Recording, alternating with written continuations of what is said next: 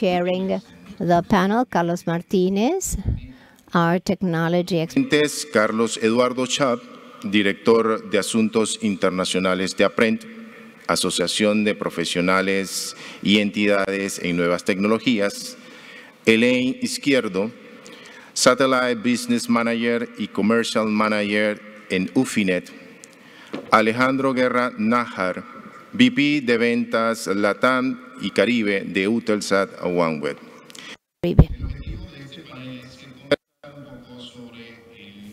Satelital. So the purpose of this panel is to discuss Internet satellite access, one of the main protagonists in the rapid expansion and accessibility of Internet connectivity. We'll review the development of these applications in the space that they have occupied in this progress, and we will cast a view to the future of this recent technological development. Carlos, you have the floor.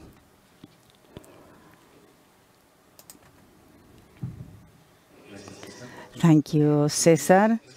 Good morning, and thank you for joining us today. I always like to tell a story, and those who know me are aware of this. And yesterday, I was thinking, why was I so enthusiastic about speaking about satellites? I assume that all those of us who are involved in technology when we were small, we always thought of becoming astronauts or pilots. So take this as a kind of trip to the past and to looking up into the skies and to understand why are we speaking about satellites again. When I started working for the internet back in 1998, the only internet connection we had was a satellite connection. These were the satellites with Earth stations that were very big with synchronous satellites, and that time we already complained that 500 milliseconds was such a long time for sending and receiving packets. And very soon after that, 3 or 4 years after that, we started to forget about satellites because we started using submarine cables. Submarine cables had a series of advantages. They lowered the latency radically. The price per megabit was much cheaper, and it continued to drop. And we forgot all about satellites. And those of us who work here, people who have been working on satellites for a long time, of course, did not forget this. Except for very specific applications, we stopped using satellites. Now, 4 or 5 years ago, we started to speak once again about satellites. And I think this is most interesting. That is why we were most enthusiastic in Lightning staff about organizing an activity such as this. And this is a sort of continuation on the panel we had on submarine cables in Fortaleza. We considered speaking about the main forms we have of building the internet. So I will now... We have 4 questions, and we will start giving the floors to the members of the panels. Thank you for joining us today and for coming to Panama. So the first question we have is, how have satellites in the industry evolved over the last 10 to 15 years? And what are the key aspects or that have marked a difference in this evolution? Carlos Chap, you have the floor first. Thank you, Carlos. I disagree with you in what you said regarding satellites. Even geostationary satellites are sort of out of fashion.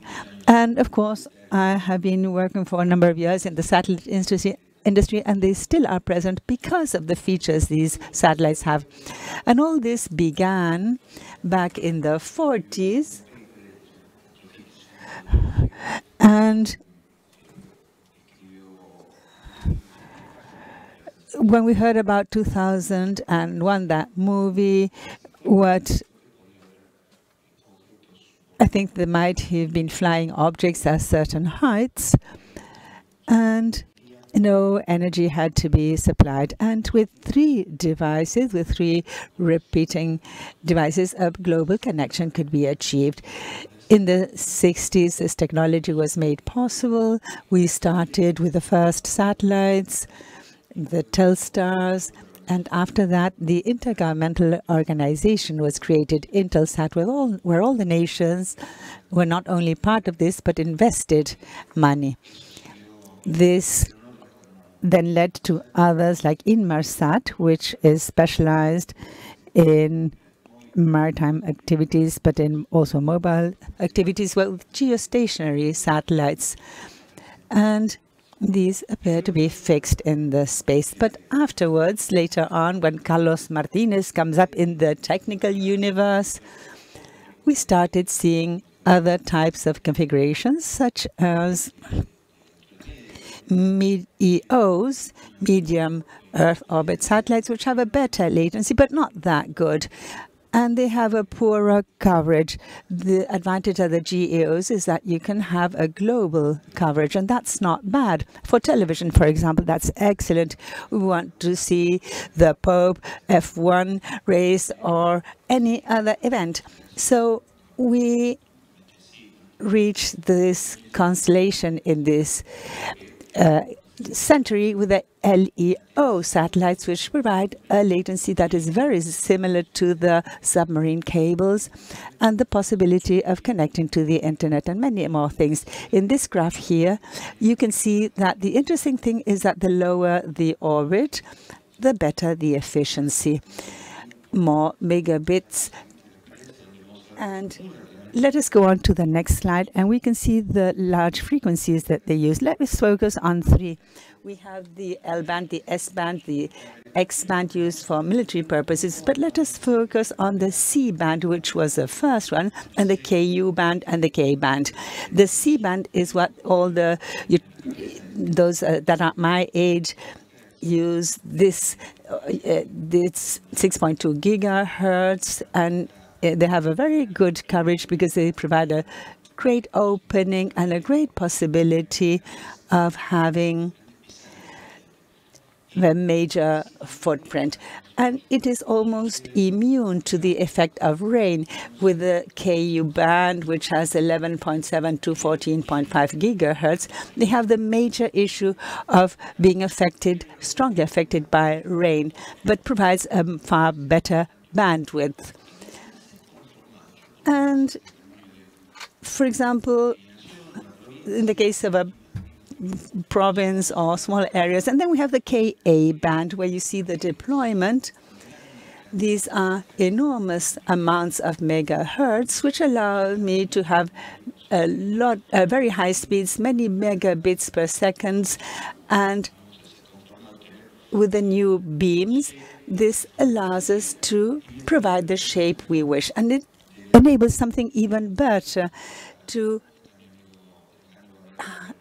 look at the different frequencies. Alejandro was speaking about the high-performance satellites, the HPSs, but you have to pay for that, and you pay for that because of the way they are affected by rain. Alejandro. Hello, Carlos, and thank you for allowing me to be here. Thank you, LACNIC, for your invitation. Also, thank you for sharing this panel with us. I would answer this question from the standpoint of a satellite operator. If you allow me, I'd like to refer to a world of bits per second. And now with these constellations, we have the very high throughput satellites, which we can reach 1 terabit of capacity. So in this from the standpoint of the capacity and the technological development, we've now been able to provide much greater coverage in the globe. Another major change in the construction of the satellites is that we've gone from chemical propulsion systems to the majority of the satellites are all electric now. So this gives us an even greater longevity to the satellites. Now, the multi-orbit development has been making progress in the past years.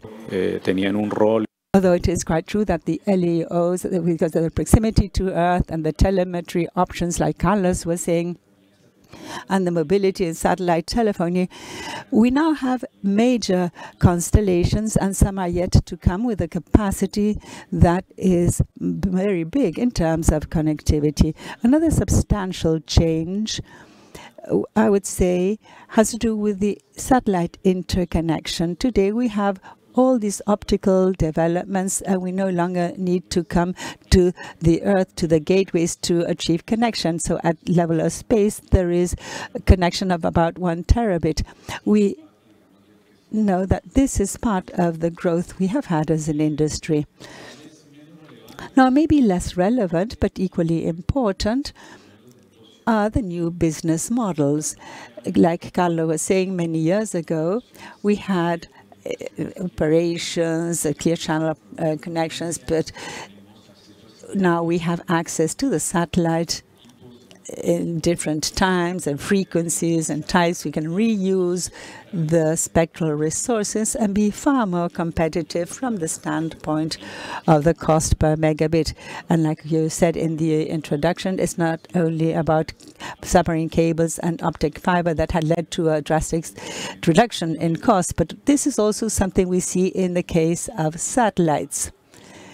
So reusing frequencies and much smaller beams with coverages of up to 200 kilometers in diameter allows us to use frequencies and be far more efficient from the standpoint of the spectrum, thus reducing costs and achieving also the possibility of having other applications.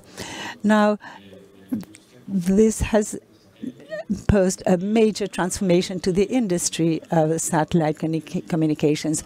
So we have also the vendors. Now I give the floor to Elaine so she can tell us about the development over the past decade or two, but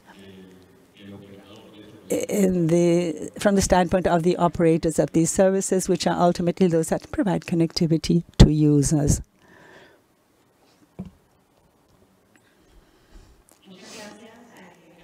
Thank you, LACNIC, for the invitation. And as locals, I would like to welcome you to my country, those of you who are not locals, and I hope you enjoy your stay here. As Alejandro said, I'm going to speak from the standpoint as an operator user of this satellite capacity. Over the past 20 years, there have been quite a number of changes in these technologies, and this is not only from the standpoint of the satellites, but also from the standpoint of the platforms. So the Earth stations, that accept the satellite capacity, this has improved the efficiency, the economic efficiency, and has led to making this technology more affordable and to provide access in areas that are not so easily accessed. The satellite standard has also changed. Initially it was UBS, but we then evolved to S2, which brought about changes.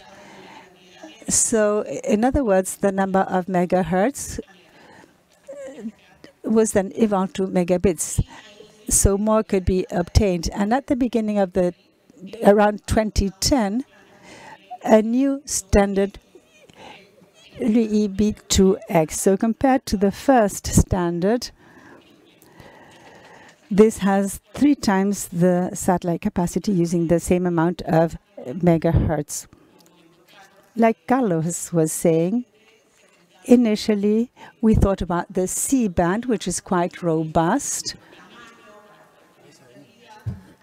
And over time, other bands have stepped in and began to operate, and improvements were made from the technological standpoint regarding their efficiency. We have the KU band.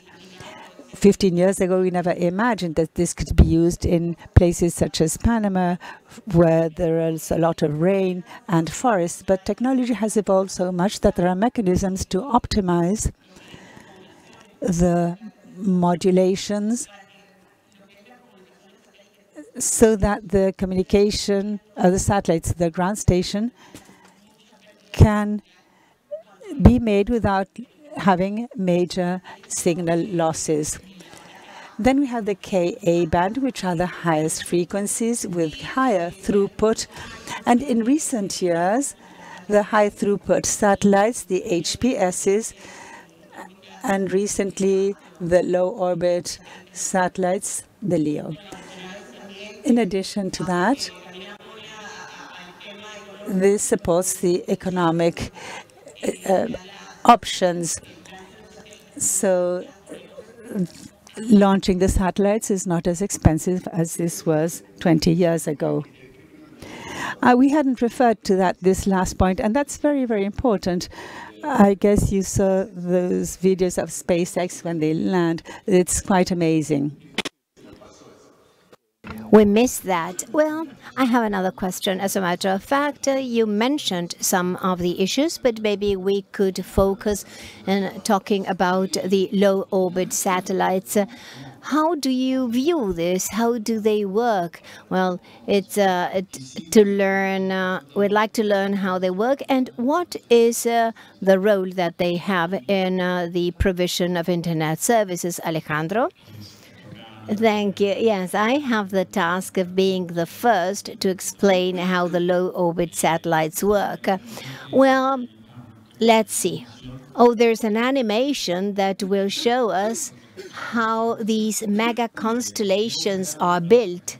LEO operates, as we saw in from 600 kilometers to 2,000 kilometers from Earth. Most of them are polar constellations. Some of them are elliptic, and it's better to understand it. It's like a mobile network, but here it's not the mobiles that move, but the satellites. They orbit from north to south and from south to north. They are intercalate. They are in the different planes, and they have a full global coverage, and they change as the satellite transits the area of observation of a terminal unit. I think that that is the main characteristic. The second thing that I could rescue about this is that architecture became a bit more complex. We are going to have if we want a synchrony in signals, as the satellite transits from north to south or south to north, depending on the trajectory, each of the signals will land in a gateway that will be around the globe. If the constellation is far, then the gateway is going to be further on, and we have different gateways or repeaters along those coverages, and basically they will be in a horizontal line vis-a-vis Greenwich. So I think that that is one of the main characteristics. Just for the sake of statistics, a terminal unit in a constellation of 2,000 kilometers, such as one way, observes the satellite from 2 to 3 minutes. That is that in a day, the unit will contact multiple satellites, maybe 50 satellites, to guarantee connectivity. Another important characteristic is the proposal of low latency, as was mentioned earlier, trying to approach that experience of fiber optic, of the submarine cables in data transmission. And it's very fashionable today because, as you mentioned, because of the capacity that the industry has today of launching multiple satellites in the same rocket and manufacturing $1 million satellites. In the past, they cost $500,000. So that difference has helped us evolve and have a greater capacity. Our constellation, OneWeb, has 1 terabit per second. There are others, well, and maybe in the future Carlos will mention that they may reach 10 teras or even 10 terabits of capacity. The important thing is that we go from tens of satellites to thousands of satellites. Maybe at the ITU unit in Wikipedia shows that there are over 10,000 constellations that will be in constellations around the globe.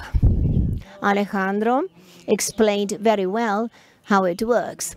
And really, the analogy that he used, comparing the satellites with the radio bases of mobile phones, that's perfect, because as a user, you move from one cell to another, from one radio base to another, but here it's the satellite that moves. And now, right now, you are connected to a satellite terminal, LEO. And as Alejandro said, in one single day, you may have been having access to the internet thanks to 50 satellites that have hovered over where you are. Now, as a user and operator, I'd like to highlight how easy it is to install these terminals, which is not the case of geostationary satellites, where the technology to access internet is a VSAT, where you have your dish, the size 1 meter, 1.2 meters in diameters, the IDU, the audio, the here, these are smaller antennas, less than a meter. They are flat panel antennas. And they do the self-pointing and they move to get a better view line toward the satellite. So in addition to the fact that it's cheaper, much cheaper than in the past, this technology is quite simple. It enables a mass deployment of these technologies. Carlos? Well, I'm going to give a bit of publicity or to talk about some of the characteristics of the best-known networks. The Starlink satellites. I'm also going to talk about OneWeb, although the representative is here, and the future Kuiper constellation, that's Amazon's. So let's start with Kuiper. That was thought to have about 3,200 satellites at the end of their shelf life. They are still being deployed, developed, about 350 kilometers in height. Some say a bit more than we see in practice, the real distance. And we are in tenths of milliseconds of latency. Here they discuss the latency. That's one of the most important things. And there are applications in which, unless you have a very low latency, they are useless. Financial transactions, and that would be unthinkable unless you have, if you have long latencies. They use K-band connectivity that gives many possibilities, and they say there will be 3 types of terminals. One is a bit larger than a Kindle, and we are always speaking of end users with the latency will be about 50 milliseconds. The second option is a larger station, a size of a pizza box with 300, 400 megabits per second. And then a professional antenna, the size of a small desk, that would enable me to have a terabit. So those would be that would be used for backhaul and cellular phones. And then the Starlink satellites operating the Ku band. There you can see the constellations of the satellites, and we'll see afterwards how they're projected on Earth. By the end of the deployment, they will have 11,000 satellites, 550 kilometers distance from Earth, and a latency of several tenths of milliseconds. They can reach 100, but in the lower orbit, they can reach much less than that. And also, in this case, the antenna is small, the size of a pizza box, too. And let me give you a practical example. Until a few days ago, it was not being marketed in Argentina. I went to ask in an appliance, a home appliance store, and I asked, and they said, well, it's coming and you can hire it. And how much does it cost? Well, the terminal costs about $500, and the monthly fee $70. That is in relative prices, because they couldn't insure it until they close all the commercial agreements. And that's interesting because the use in remote places there's nothing like it. In rural areas, in the mountains, you can't deploy anything but satellites. So, well, that would be very tight. I think that the OneWeb aspect was already discussed by Alejandro, so let's stop this here. Thank you.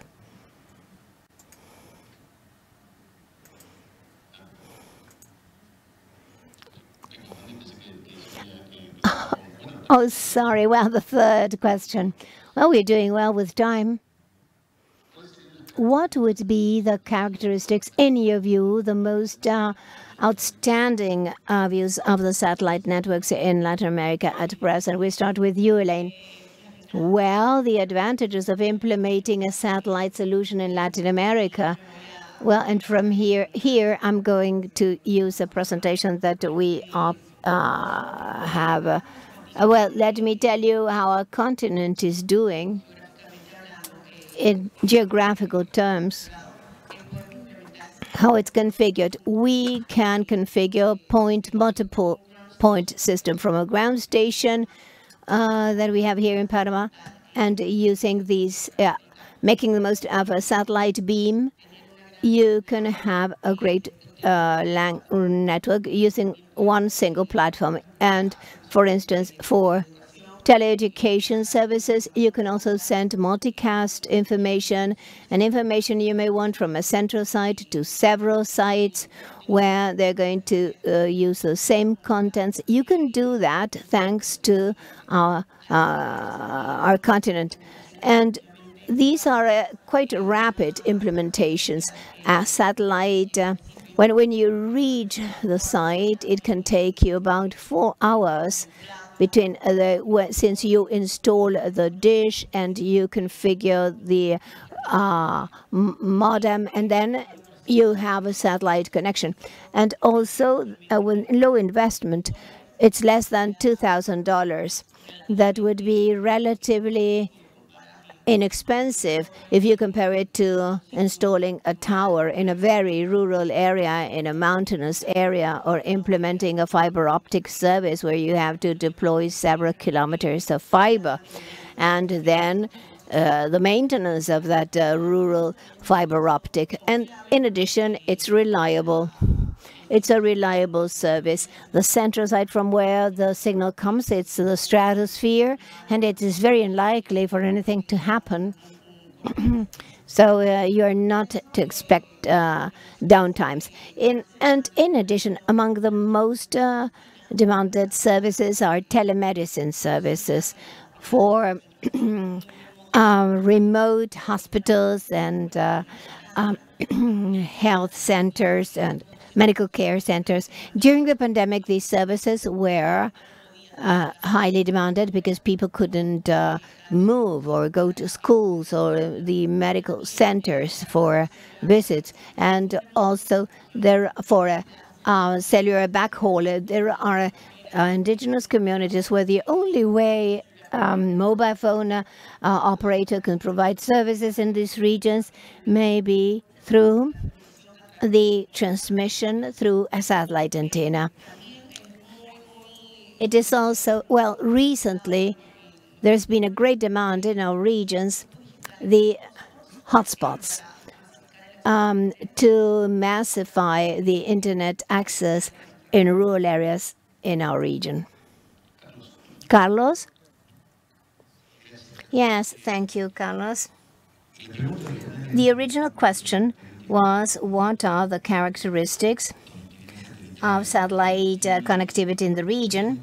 First, we have to talk of the region. The region is vast, and it has characteristics where you have mountainous areas of difficult access, sierras, mountain ranges of difficult, and insular areas where it's very difficult to deploy them, and huge deserts of Patagonia that is shared with Chile, and the jungles that are very dense, like the Amazonas and the the Amazons that you see in the north of Latin America. So the land deployment is very difficult, but there's another essential characteristics in addition to how easy it is to deploy it, but it's the resilience of the satellite systems when there are earthquakes or tsunamis.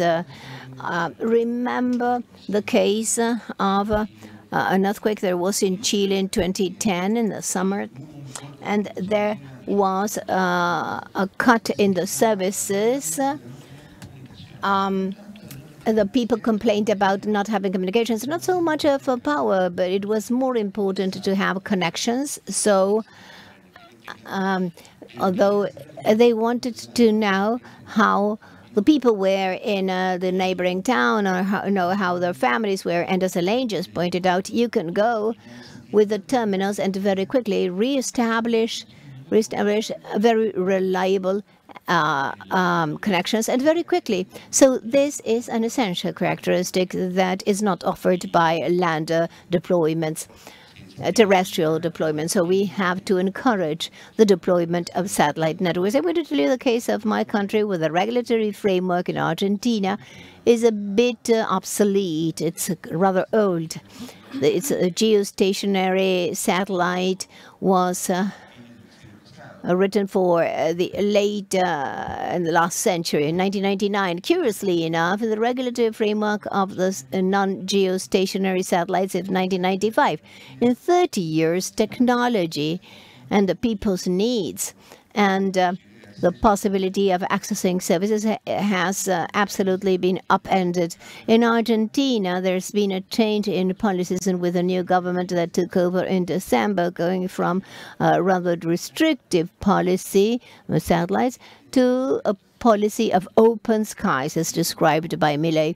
At present, Milei is meeting Moscow, discussing that precisely. Thank you, Carlos. Alejandro? Well, what Elaine and Carlos were saying, and I like regarding what Alejandro said in his introduction, is that we have 20, almost 30 countries in Latin America. We have many, many islands, 2 major forests in the Darien and the Amazon, like Carlos was saying. And I think that the most relevant applications in Latin America from this standpoint have to do with mobility and the inclusion and digital divide issues. And when I speak about connectivity, I'm speaking about mobility. So about 30% of our income as a company come from in-flight connectivity. Today we have the possibility of providing coverage, internet coverage in airplanes, initially also in cruise ships and in cargo ships, everything that provides connectivity for movement, microbuses, trains, and the maritime area is something that is not taken advantage of. 5% of airplanes that provide services have internet connectivity. So this is a major opportunity for us as operators. There are not many more ways of providing connectivity to airplanes, and it happens with vessels. The Americas are no exception. Many of you traveled from other countries. You traveled by plane and you had connectivity, and that's possible thanks to satellite internet access. In the social inclusion programs, we have participated in many activities. Panama had a major program, and Ecuador too, regarding public policies to provide connectivity, and also the largest number of terminals is by far Mexico and Colombia, Peru. There, about 50,000 to 100,000 satellite stations have been deployed to close the digital divide. There we have hard work that still has to be done by the governments in order to provide penetration. These are the 2 most relevant sources for us. Carlos, I think you wanted to add something. Yes, this is a practical example. can we have the video on the Starlink satellites? This is a guided tour. It's a very short video clip. And this is how you can imagine when you view the satellites, and this is what happens in practice. This was seen at the Ezeiza International Airport, and you can see the satellite links going by. These are no UFOs, but this is the reflection of the light on these satellites. And it's quite interesting because you see these, in fact, they are at a height where it is possible to see them with the naked eye. And there was a rebound because the scientists complain bitterly that this affects when they look at the galaxies with the telescopes. So it would be desirable to have satellites at a different height. Thank you.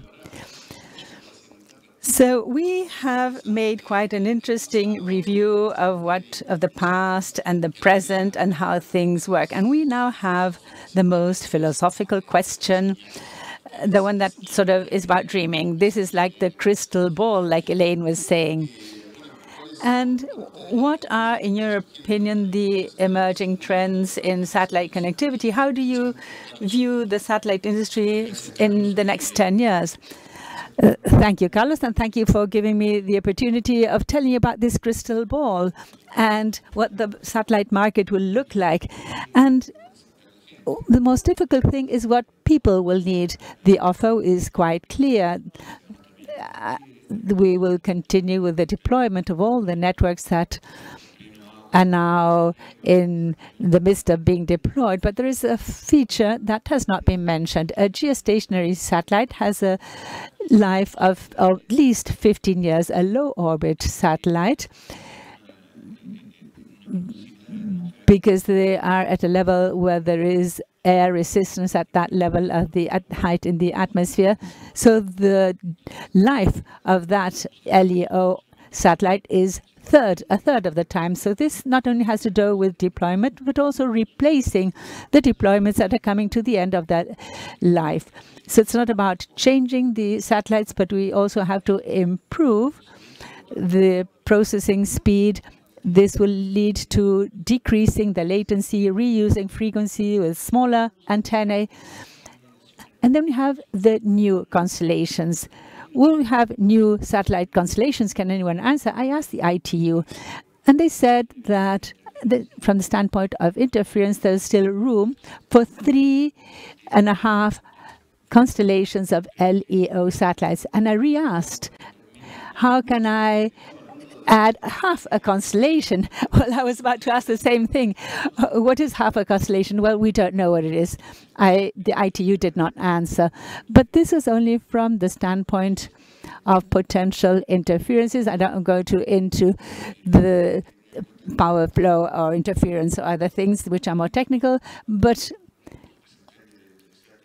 as representatives of Intelsat, Alejandro is well aware of this. This involves intensive investment. So therefore, this is not so easy, namely adding new constellations, and we have to see if this is at all feasible in the market. Now, I think of a couple of other topics. For example, the increased use of IoT, the Internet of Things. So LEO satellites are ideally made for this because with cheap terminals, small terminals, and at low speed, this is just perfect to develop things such as those. The IoT today has a lot of terrestrial networks, and if it is ubiquitous, it can be seen from everywhere.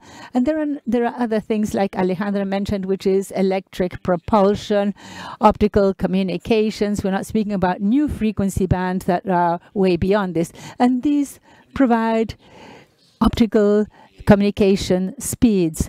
So we have a future where we'll have more satellites in numbers, I don't know whether constellations, and many more megabits per second.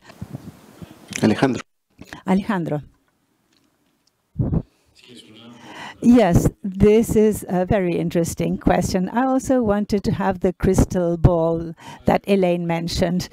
Now, there are many challenges.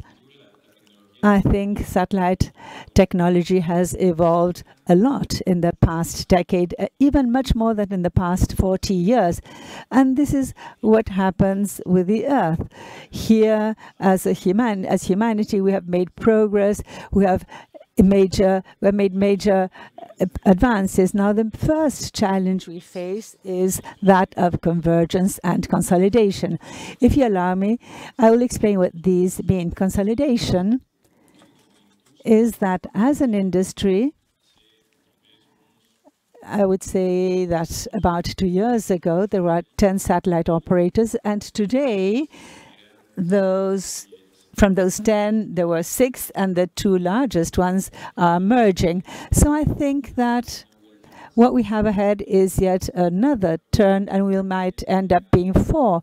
We have companies that in the past did not invest in this market that involves space, like SpaceX, with its capital venture of Starlink, and Amazon, which in the past was in a totally different markets and are now starting to invest quite a lot, many billions of dollars in these constellations. And that is like good news, as an industry will be evolving much faster in order to respond to the market demands of consolidations. Then we have the technological progress and convergence. And I'd like to mention 2 things in the context of convergence. The first is that video and IP will be following the same path. We all have video on demand with the OTT platforms compared to live video. And I think this will evolve in the coming years and in the coming decades, as you were asking your question. There is also a synergy for us as operators with assets in the space and the land operators. We saw in the diagrams that will be increasingly need interconnection to the gateways where these signals of the mega constellations will be landed through MPLS networks or those fiber optic networks. This will help us as operators to improve the user experience and deliver a higher value service. And my final comment is that I agree with that. More megabits, more technology on the Earth. But the major challenge we have as an industry is to evolve in the business model. Connectivity as such will disappear. It will be like breathing or like water. I think we're going to look at the different value layers. So these scenarios are very important. There are business opportunities in the coming 10 years for all those of us who are here in this forum, namely adding a lot of value to connectivity, regardless of whether this is satellite, land, or whatever. So this integration is essential and will become most relevant in the coming years. Elaine? Thank you. Adding on to what Alejandro was telling us, and regarding the future, there will be a greater integration of the LEO satellites with the Earth networks. This will then reflected in greater flexibility. These could be data networks for a bank, where these would be hybrid solutions between LEO satellites and land optic fiber networks, for example, MPLS, and then to be developed custom-made services using these technologies. Furthermore, as Carlos was saying, within 5 years, the current constellation of Starlink would have to be replaced because the life of these satellites is about 5 years. Parallel to that, the other 2 constellations that are being developed at present, which is as Amazon Kuiper and OneWeb, would be fully deployed from here until 5 years. So we have more taste, more flavors to choose from when you decide what application you will be using. Additionally, technological developments that are then reflected in more megabits for the hertz that one is configuring, more spectral efficiency. And in addition to that, something that I think is wonderful, which is being developed right now, is satellite to phone, which is literally having a radio base with the LEO satellites in order to provide connectivity in rural areas, for example, to send text messages, to make calls for help, or also to have satellite in your mobile phone where you are in mountainous areas and there is no connectivity. In addition to that, we'll continue having the GEO satellites. Hopefully it will continue to exist because LEO is no competition to the GEO satellites. This is just something that complements this, that supplements this. That is how I view the future. So different tools for different applications and uses. Thank you very much. I don't know about you, but I really enjoyed this. I've had set very high expectations on this session. We now have time for questions. We are doing wonderfully with time. Let me remind you that you have microphones in the aisles. You can go up to the microphones. And while people get ready to do so, I'd like to open the floor to any of the members of the panels if you wish to make a final I do dare. Well, obviously, I wanted to thank this invitation to the online participants and the people in the forum to send questions. I feel passionate about this. I could spend a couple of hours more talking about the future of satellite communications and what is to be done. My last reflection, I think that we need synergy. I think that this is my take-home message. This space is very important because if you realize we have an added value operator, a consultant that has dealt with all the regulatory framework and the public policy in each government, how the pieces fit in the puzzle to make it viable from to market these services from the regulatory and legal part, and from our side the operators that have a long-standing trajectory in the market and that give services in the market through their dealers. And I think that we have an opportunity to have synergy with other stakeholders in the field of communications and IT. There, AI will play a key role. In Washington, we saw that the new technological development of the platforms will be cloud-based. That is absolutely disruptive. We'll no longer have the clusters and these big teleports. So there's a great opportunity for vendors of server and software vendors that were not integrated as playing a role in telecommunications. And finally, as I pointed out, connectivity between our radio transmitters and the technological development at a spatial level, that implies a great opportunity for various stakeholders in our industry and the forum. I think this would be my last message, to synergize between these different opportunities that are coming in future years and be paying close attention because of this opportunity that we'll have for improvement as a society, as Latin Americans, to reduce the digital divides. This is just food for thought. I think that we have questions. I admit I don't see anything at all from here. Well, I thought it was Thomas, but I wasn't sure. I just saw his silhouette. Guilty. Thomas Lynch, please a second. When you ask questions, please say who you are and say whether the question is for a panelist or if it's for anybody. Thomas Lynch, a person with a satellite past. You said that the turnover of low orbit satellites is every 5 years, and we imagine from here to 50 years all the satellites clashing against each other. Please, could you Tell me about it. Yes, that might be true. At the geostationary satellite time, there they said, well, but there's only one orbit and the satellites will clash. Well, at 36,000 kilometers, the arc is 750 kilometers. So the distance is much smaller at lower orbits.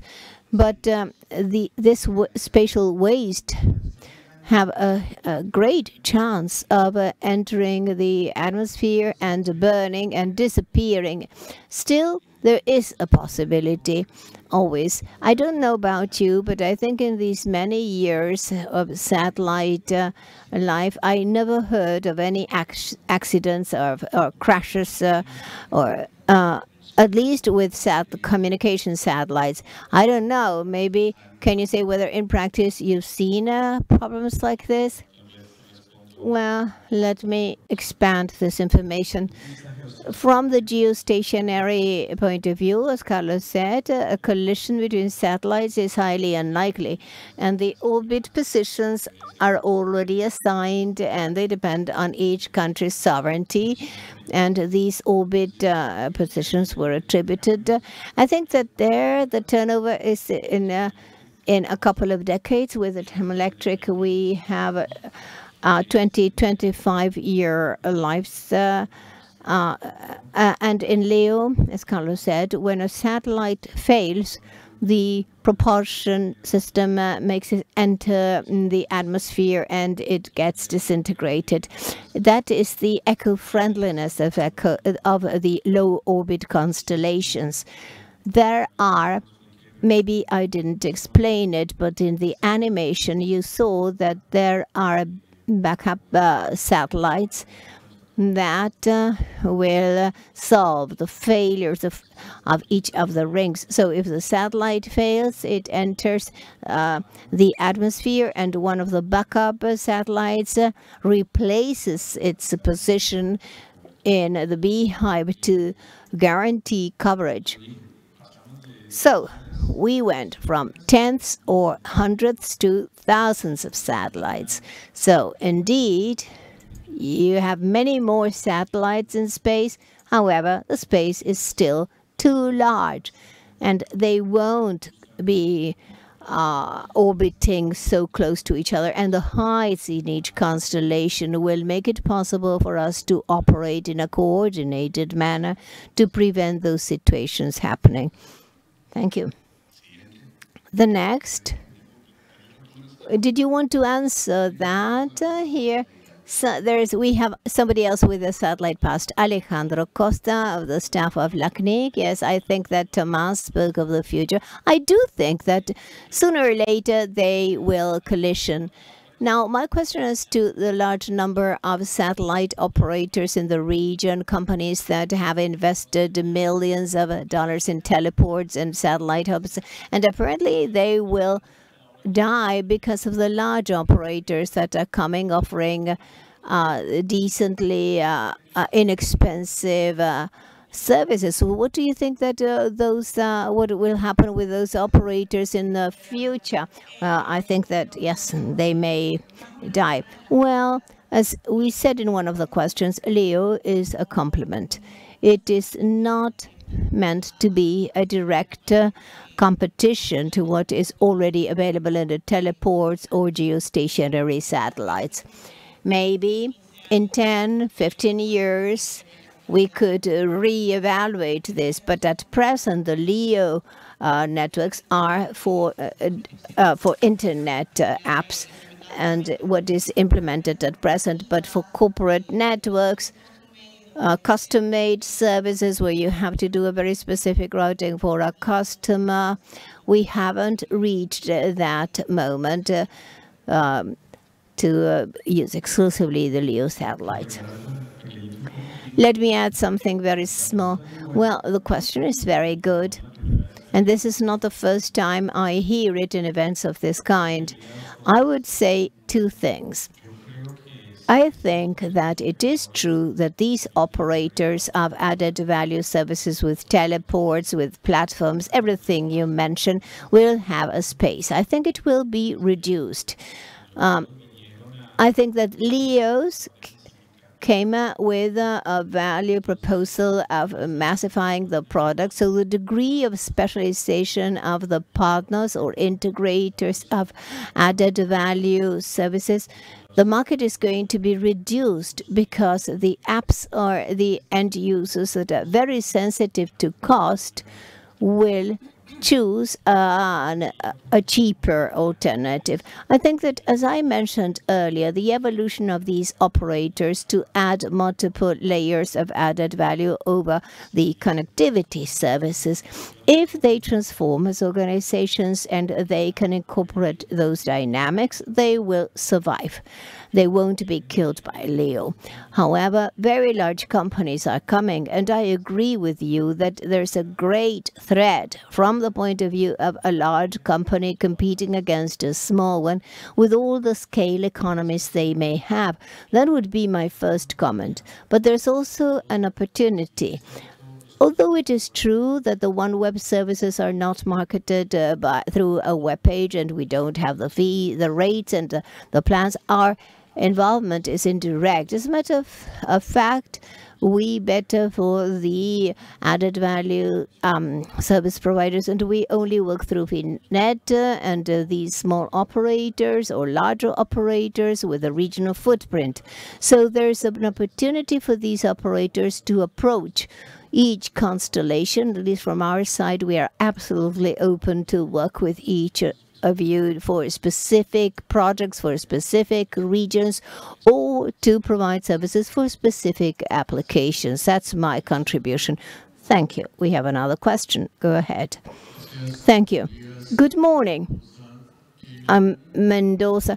My question is for Carlos Eduardo. And this I'd like to know the philosophy or the approach of the government regulatory bodies to see to block the services of data or whatever that coming through satellites, and what is their intention by giving protection. I think that specifically in the case of Argentina, now it's opened, and we saw the same in El Salvador, and I don't know the potential tendency for the development of satellite services, not so much for operators, but for the end users.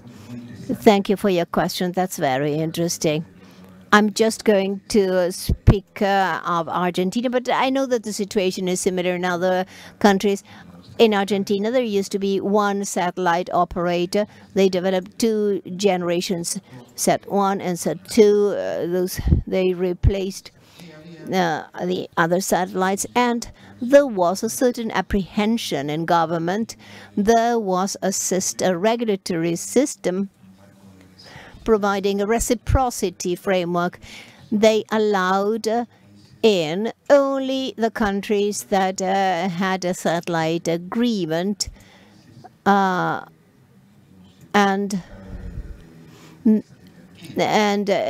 for countries that would allow the Argentine satellite in. For instance, in Europe, we couldn't enter Europe. So there was a certain restriction that was not included in the regulatory framework. The regulatory framework only mentioned reciprocity. At any rate, during the last government, the last administration, in recent decades, the latest years of the Peronist governments, they sort of relaxed and they gave authorization to the satellite networks, and this was finally completed in the last 2 months, but the license had already been granted. For those of us in this business, we think that it's healthy to have competition, but we need to have, I wouldn't say restrictions, but we should have some balance where a company that has a large deployment may act as a monopoly. That never happened, because in the satellite world there was always a coexistence between the different satellites in Europe, Spain, from different regions. But in the spirit of regulators, we see a trend of saying, well, somehow I need to protect not just the national services, but the national industry, because Argentina has integrated many digital technologies, satellite technologies. I don't know whether with this I'm answering your question. Well, we've run out of time. I would just leave one question, but you need to be very brief and concise. Your name? I'm Frank Peña. I'd like to know whether this new system and everything that you have talked about, Leo, introduces some vulnerabilities we didn't know in the past, especially if we think of bad actors in a technology world that could profit of what you said today.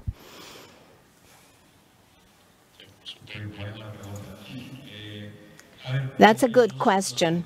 Well, there are two issues. The first, most constellations of low orbit are open networks. They go to the internet, and the data vulnerability, if you don't have a VPN and encryption systems by the side of the users, yes, they are vulnerable to cyber attacks. There are other networks like ours, for instance, that are not open networks. They are private networks where there's an end-to-end encryption. That responds to a part of your question.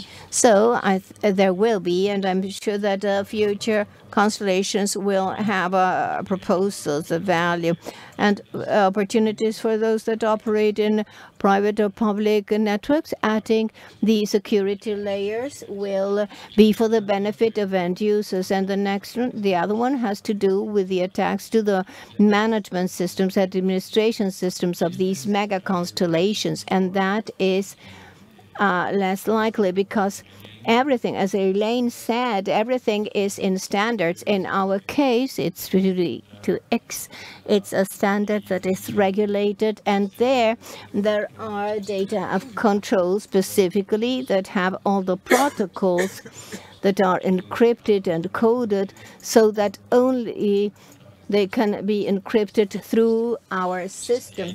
So there are several security layers precisely to prevent hacking. The terminals will be geo-references, so as operators, you won't be able to suspend services discreetly or in groups.